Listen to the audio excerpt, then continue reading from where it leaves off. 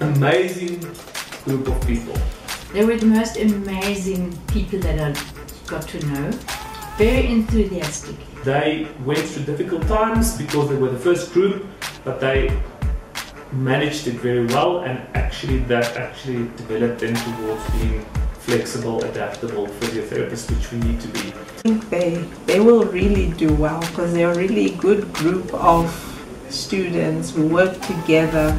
And all of them deserve to graduate, and all of them will become very good physiotherapists. We had few lectures, and the students were just always on board and said, "We understand, we are so happy to do this first cohort."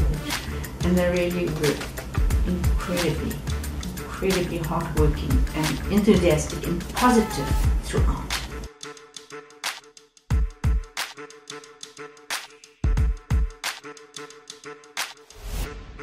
I'm the head of department, and the department's named Occupational Therapy and Physiotherapy. So as a HOD, I basically coordinate the two programs, physiotherapy and occupational therapy. My role at UNAM is I'm a physiotherapy lecturer. So most of my role involves the teaching and learning activities in the physiotherapy department.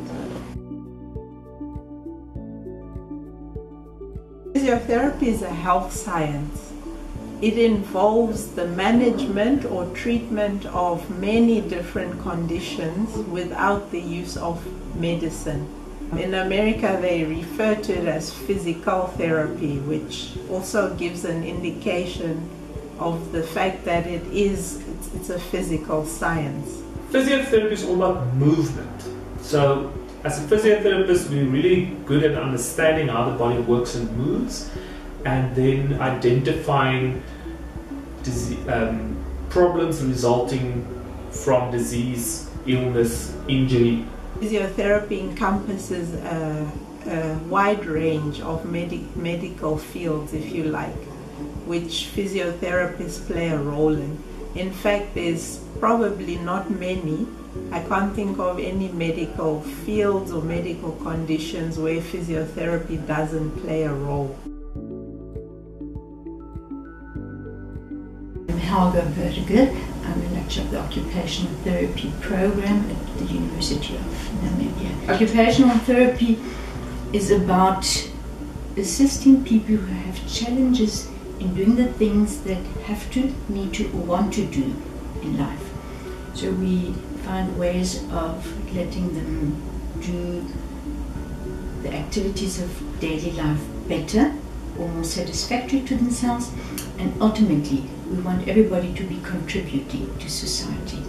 They facilitate people towards being able to engage with life on different levels, at work, at play, at home, optimally. Whether you have a disability or not, so that you feel worthwhile and that you are part of communities and societies and feel worthy of being a member of the society.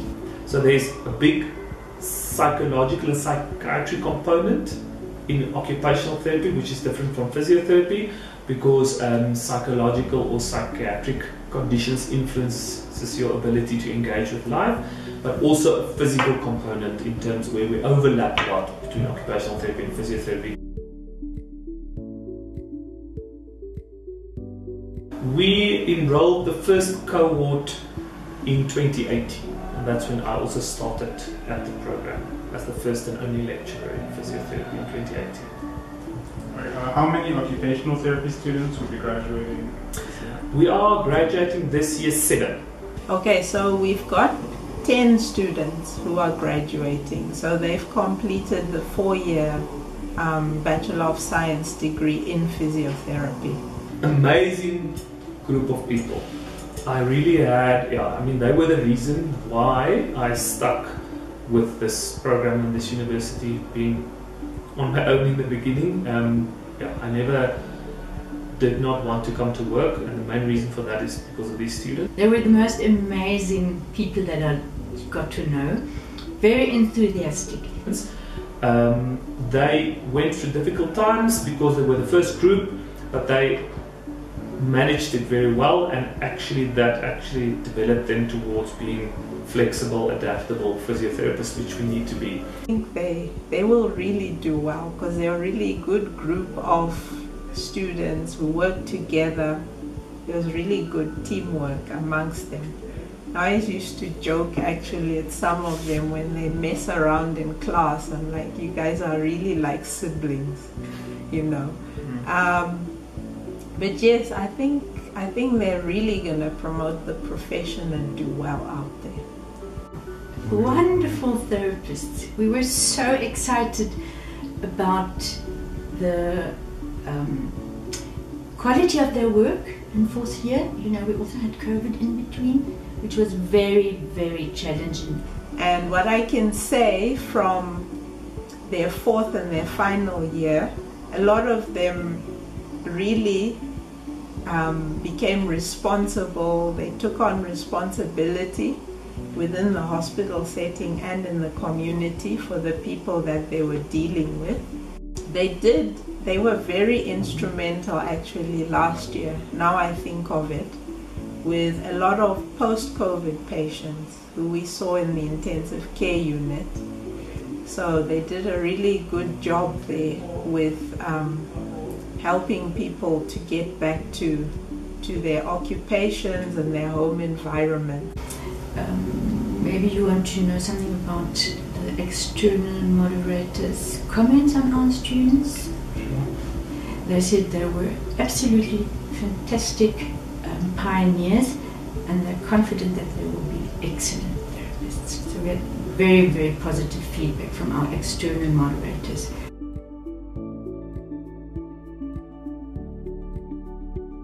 Namibia has a lack in rehabilitation services, and rehabilitation is where physiotherapists are directly involved in. So Namibia has a handful of physiotherapists that's employed.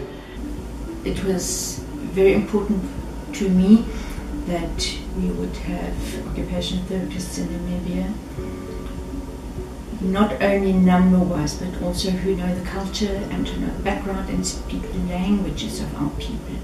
And then if you look at our two big state hospitals, they are probably jointly manned by less than 10 physiotherapists, and yet each of those hospitals each has probably about 800 beds. Over the regions, there's probably, aside from in Windhoek, there's probably 3 in the rest of the country, and in Windhoek, just a while back, there was only 1 in government. It started, there was a situation in Namibia, in fact it currently still is, there were a lot of motor vehicle accidents. MVA came on board then, and they were part of the negotiating team because they obviously needed a lot of their clients receiving physiotherapy. So they believe that Namibia needs many more occupational therapists. They were always quite involved in financially supporting students in South Africa, and they said it just doesn't make sense to support students in South Africa, which is very more costly than supporting them here. So I think they were a strong driver of starting the program. One of the main reasons for this was because Namibia is one of the highest incidents of motor vehicle accidents compared to our population, and from motor vehicle accidents and trauma, physical problems arise with people with permanent disabilities, and physiotherapy is an integral part of optimizing the function of those people.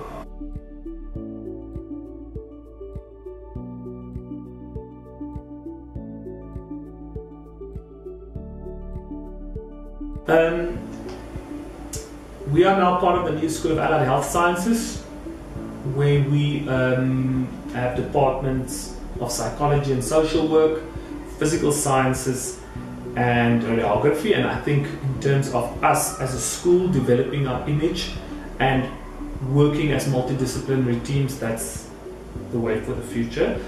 And also in the school, I think obviously it's a need in this country. and with the correct support from the university and from government, I think we've got a lot to offer in terms of providing essential services to Namibia. Eventually, I think Namibia will say, well done, UNAM. You did a great job starting this program. Okay, 1, 2, 3. All right, thank you so much.